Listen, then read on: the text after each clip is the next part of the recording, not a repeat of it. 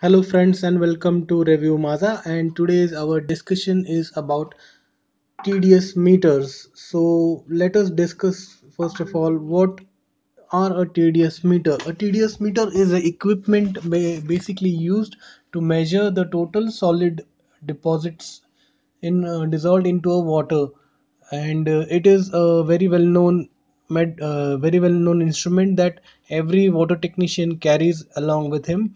Basically, whenever we test the TDS of a water, so we are actually testing the quality of water in terms of the total number of solids that are dissolved into the given water at given time. As we all know that TDS stands for total dissolved solids, and it is measured in ppm, that is particles per millions. So basically, every TDS meter, it is having two uh, two parameters to measure.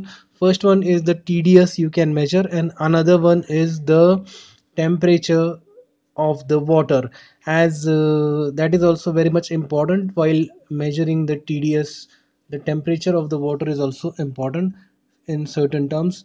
And there are meters, various companies, there are meters available, but the best possible meter which you can get is this HM digital meter. It is from the HM digital company, and this TDS meter is the very good performing meter. I have personally used this meter, and its specification is that it can measure the range from 0 to 5000 ppm.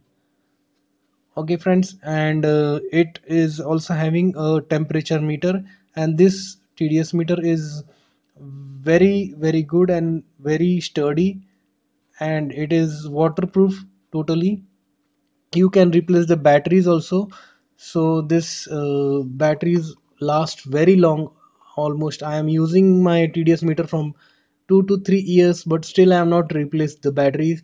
This is a very good quality meter, and it is also having a hold meter to hold the reading.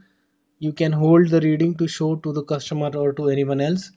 And this TDS meter, my friends, you can calibrate also. The calibration process is uh, a total different thing which I can show you in a different video.